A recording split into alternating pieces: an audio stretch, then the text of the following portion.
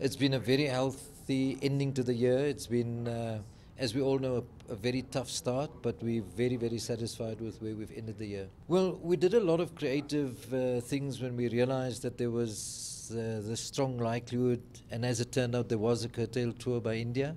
We needed to fill the gaps. We needed to access more sponsorships. So we worked very, very hard to fill those gaps, and equally, we realized that we couldn't simply spend to the extent that we might have intended to in terms of our original budgeting.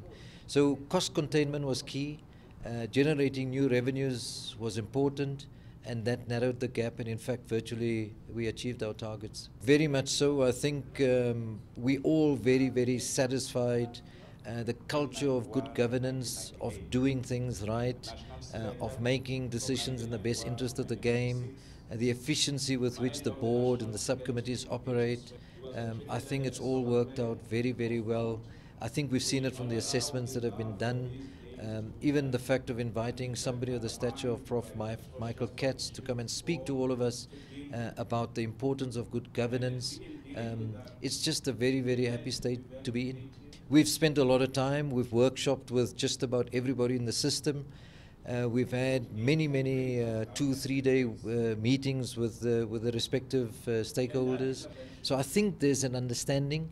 Not easy to change a system, to change ways that you've been doing things in the past, but I think people have realized that if we want to sustain, if we want to grow into the future, we can't simply do things as we always did.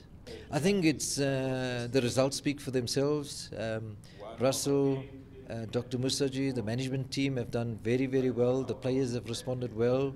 We've moved on from an era where there were some great legends that have retired from the game. It was a seamless transition.